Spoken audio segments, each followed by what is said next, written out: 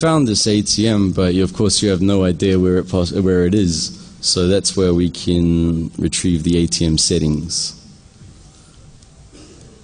Again, uses the authentication bypass. Okay, it's received the settings, saved them to disk.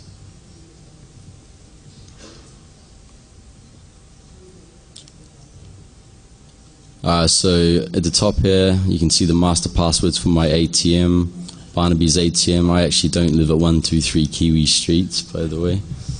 But yeah, so it has your location, the master passwords, as well as the phone numbers, and also the IP address.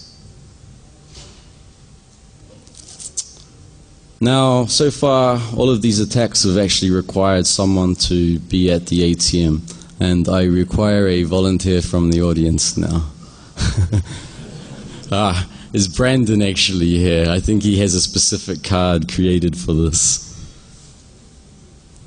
By the way, it was just any volunteers would have had all their credit card details displayed on the screen, so you have to be careful before you raise your hand.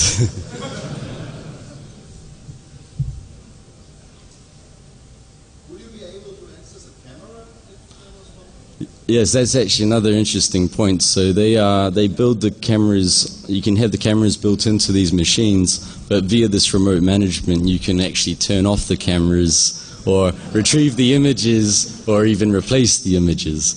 So.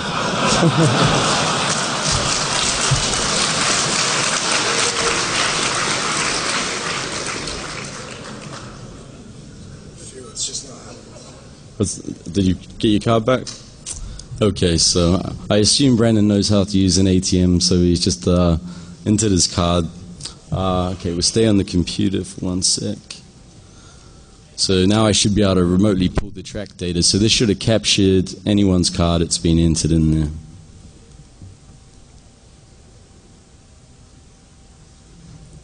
Okay.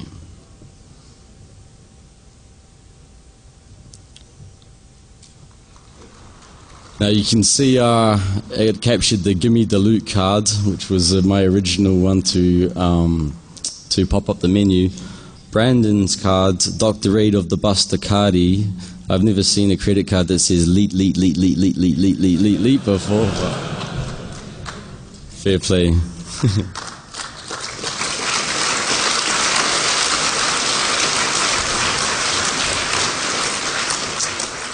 Okay, if we go back to the ATM again, please.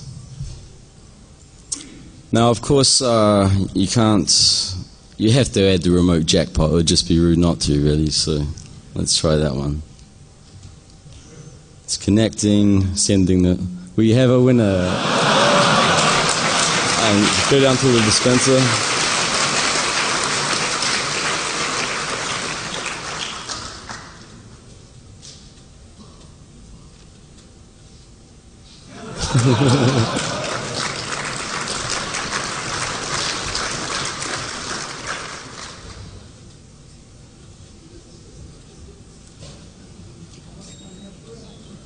What's that?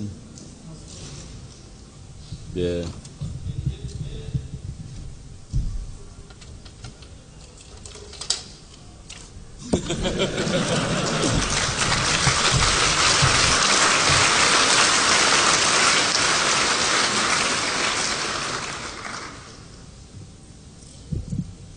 Whoops.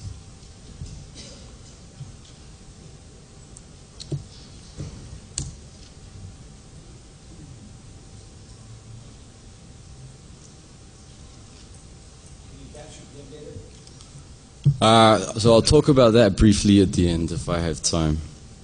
But yes. Okay, so... Oh, actually, I almost forgot about the other ATM, I'm sorry. So you remember that the attack on the other ATM... Actually, let me just make sure I have the correct firmware on it. 1 sec.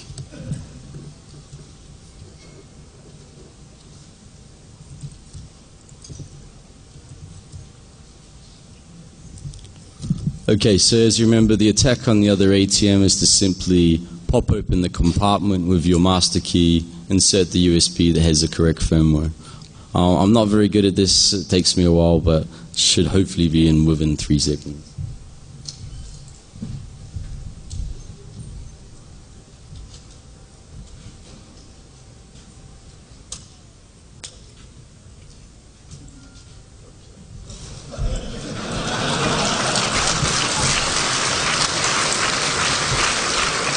So that's the attack essentially carried out on that one, and if we could zoom in on that one. Actually, that's probably about perfect there. Takes a while to boot ARM processors, ARM 9's not the fastest.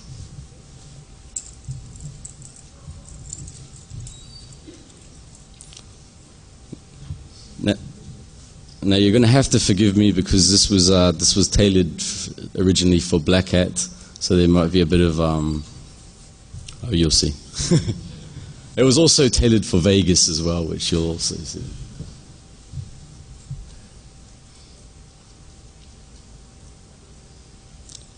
Okay, so that's just the Black Hat logo as it floats around the screen, and it's just doing this as the ATM's actually initializing. So right now, this is actually my firmware running on the device. Takes a little while to boot up. These aren't the fastest machines in the world, unfortunately.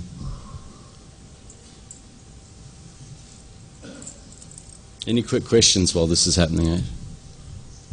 What's up? I would say a year here, on and off, It's more of a hobby, sort of a nighttime job.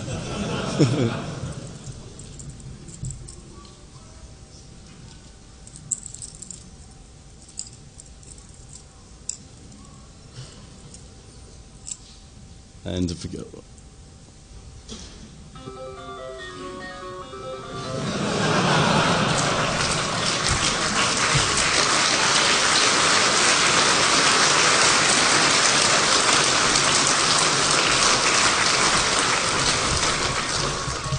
I think it has a better effect if I just open that first cabinet.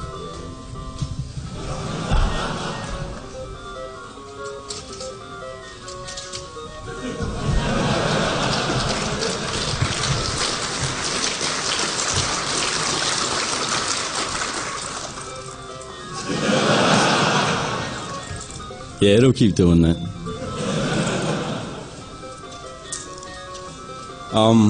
I'm just going to disconnect the sound because it's kind of bugging me a bit.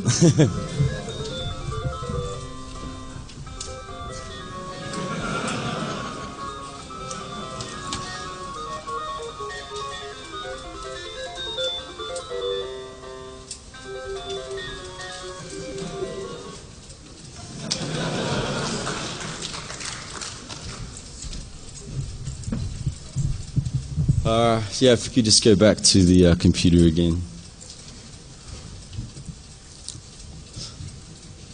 So, countermeasures. So the obvious physical countermeasure, of course, is to prevent the walk-up attack, is to offer upgrade options on the physical locks. That's where you have a unique key for each of the locks. Of course, you want to take this into your own hands. You could just, drill a hole and put a padlock on it or something. If a trusted environment is set up, which allows only signed executables to be run, this would have prevented the original attack, and although it wouldn't have prevented the attack vector of the remote, it would have added another barrier for uploading these rogue executables. Now, unfortunately, in Windows CE 5, implementing the trusted environment isn't as straightforward as it should be. Code has to be introduced into the build, and I think the option to implement a secure environment should be made a lot easier. But what can you do to prevent the remote attack? Disable RMS. High chances are you're not using that functionality. Disable it, and that can be done from the operator menu. And finally, it's time to give these devices a proper rehaul. There hasn't been a secure development methodology in from the get-go, so you need to play catch-up at this stage. Have the code audited, penetration tests, implement these best practices from here on out. There's been a noticeable surge in the community I've seen to research these proprietary devices like ATMs. And the simple fact is these companies who manufacture these devices, they're not Microsoft. They haven't had 10 plus years of continued attacks against their software, which has forced secure development where they are today. So I think it's important we dig in, research these devices, find vulnerabilities, find solutions, and ultimately ensure a more secure future. So thank you.